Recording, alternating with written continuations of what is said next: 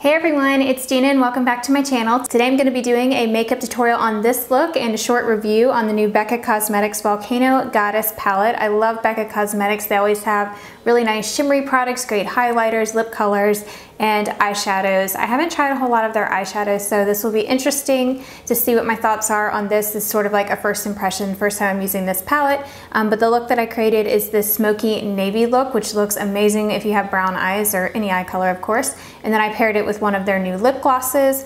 And as you all know, I love to save some of the products that I get from them for you all to give away. So at the end of the video, I will be giving away a new highlighter shade and then 2 lip glosses. So make sure you stay tuned till the end of the video for that. So let's go ahead and get started with the tutorial. So I always start off first with a primer. I'm just using my Smashbox 24-Hour Photo Finish Eye Primer, and I'm applying this all over my eye. First shade I'm going to pick up is called Agate Ash, and this is just a nice light taupe color. This is pretty much like a satin to shimmer finish, but it's not as shimmery as some of the other shades. I'm just using my Sigma eye shading brush to pack this all over the lid. Y'all know me, I like to deepen up the outer V a little bit, so I am going to take Hematite and then Midnight Sapphire, which is a dark royal blue color and then like a slate gray color, and these are both very shimmery. I'm mixing the two together because I didn't want anything bright blue, so I wanted to kind of tone down the blue a little bit with some of that gray, so I'm just applying that to the outer corner of my lid and taking it a little bit into the crease. So now using a Sigma E35 blending brush, I'm going to take the shade called Crater, which is a little bit darker than the first shade that we used. It's a darker taupe.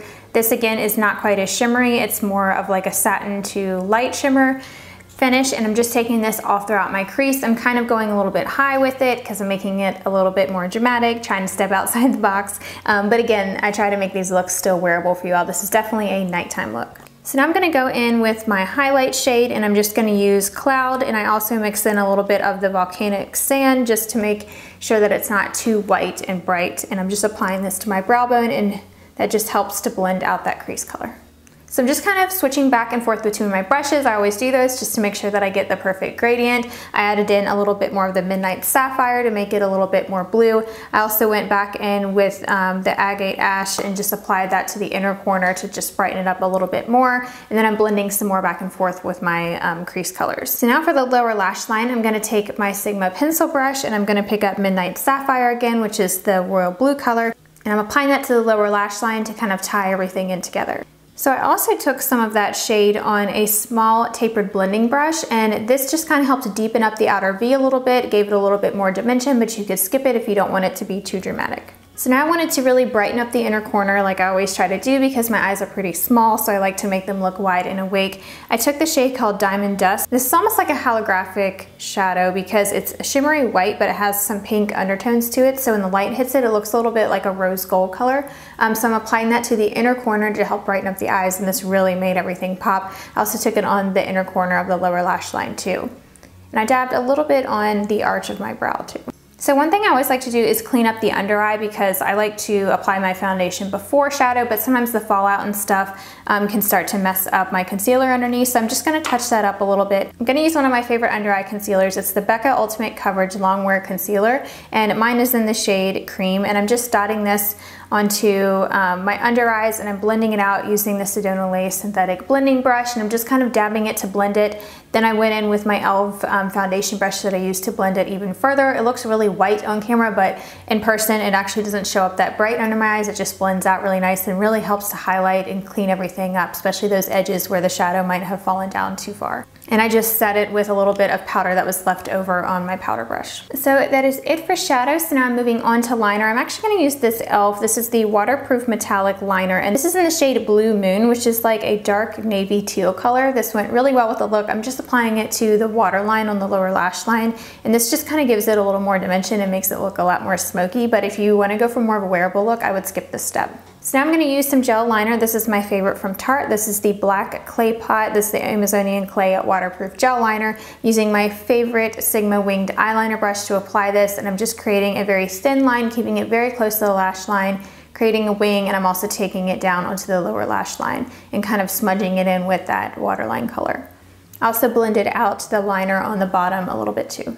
So now that we're done with liner, I'm going to move on to curling my eyelashes, and then I'm applying some of my Maybelline Lash Sensational. I did about 2 coats of this. So since I already had my face makeup on, I didn't have on my blush though, so I'm going to use this one from BECCA. This is their Luminous Finish Blushed Copper blush. And this is really an interesting color because it's like a bronze coppery color. It almost looks like it could be a bronzer, but it has like an amber warm color to it. So I really like pairing this with kind of bold looks because it's pretty much a neutral bronze color. I'm just using my Sigma brush to apply this to my cheekbones. So now for my highlighter, I'm going in with the BECCA Vanilla Quartz. This is one of my favorite highlighters of theirs. It's very bold, it really pops on the cheeks, and I'm kind of focusing it lately kind of closer to my nose, and that just helps the light catch it a little bit more with the way my cheekbones are shaped. I find that it just helps make it show up a little bit better to bring it closer in. But if you had really large pores or any oiliness going on, you wouldn't want to take that too close to the nose.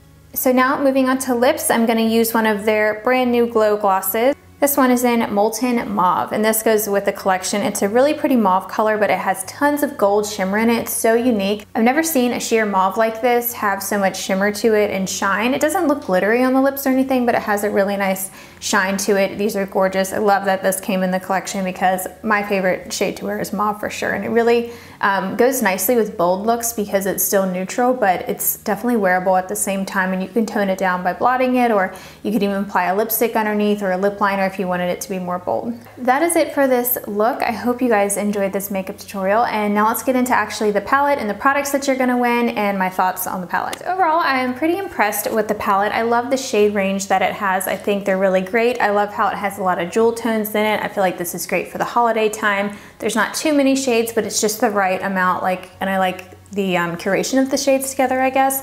I wish there was a few more matte. There's only 3 matte in here for brow bone colors, and then I guess like this could be a transition color. So now that I've actually swatched these, I'm really impressed at the texture of them. I didn't realize this when I was just applying it to my eyes, but they are so creamy in texture. I've never felt any shadows like this before. Super buttery and creamy, even more buttery of a texture than like the Lorac shadows that are known to be like that. These are even creamier and more pigmented. The only one that wasn't as pigmented as it looks in the pan is that navy blue shade. So it's the one on the bottom right hand corner of my hand.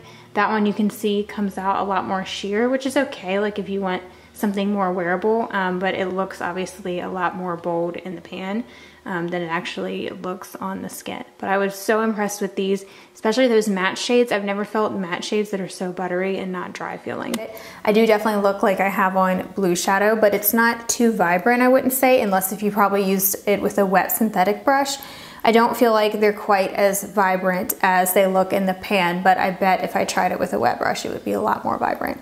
So that is one thing to keep in mind. So I'm gonna have picture swatches and stuff of this palette. I'm gonna swatch everything so you can see it. It's gonna be over on my blog, so I'll have the accompanying blog post that goes with this video. It'll be the first link in the description box down below, so you can head over there if you wanna see more about this palette. So now for the giveaway part. You guys know I love giving back to you whenever I get these products because I love sharing some with you because I don't need any more makeup, but I like to keep a few to try out and to do for the review. But I'm gonna be giving away a brand new highlighter shade from them and then 2 of the glow glosses. So these are great for the holiday time too, so this is definitely a good giveaway, kind of gearing up for the holidays. So I have the Shimmering Skin Perfector Pressed highlighter. This is in Gold Lava, and this is a super pigmented gold. This is definitely going to be amazing if you have an olive or a deep skin tone. I wish I could swatch it on my fair skin, but I don't want to put my hands in your product here, but I'm sure it's going to look gorgeous on fair skin too. So the 2 glow gloss shades, so I have one really pretty shimmery red. This one is in Ruby Fire, great for the holidays. This looks like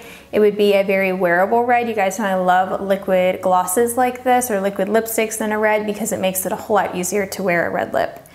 Then this is a pretty shimmery gold, and this one is in Metamorphic Gold. So that is so pretty. So this pretty much looks like their highlighter that I just showed you, but in a lip gloss form. So pretty for the holidays. So all you have to do to enter to win is just leave me a comment down below. You can tell me what product you're loving recently, if you have any new video requests. I'm going to be doing a hair series very soon on curly hair, so let me know if you have any questions or video requests. That can be your comment entry. And of course, make sure you're subscribed here to my channel because these giveaways are for my subscribers. And you can always share it too if you want to earn some extra entries. Just hit the share button down below and you can post it to your social media handles. But if you do decide to do the extra entry bonus option, make sure you leave that in a comment and leave a second comment for it. That way I can count it as an additional entry. So make sure you leave what you did to enter. Like if you entered on Twitter, just leave me your Twitter username and tell me you entered on Twitter as your second comment for your bonus entry. So I'll put the rules and stuff in the description box down below. It will be open internationally and I'll have it going on for 1 week. And if you want to see who won my last giveaway, I will put that information down below as well. So that's it for this tutorial and review. Be sure to let me know your thoughts in the comments and check out the blog post too that goes with this video. That'll be the first link in the description box down below for all the product links. So thank you all so much for watching. Don't forget to subscribe to my channel if you haven't already and turn on those post notifications so you are notified when I post a new video, and I'll talk to you in my next one. Bye everyone.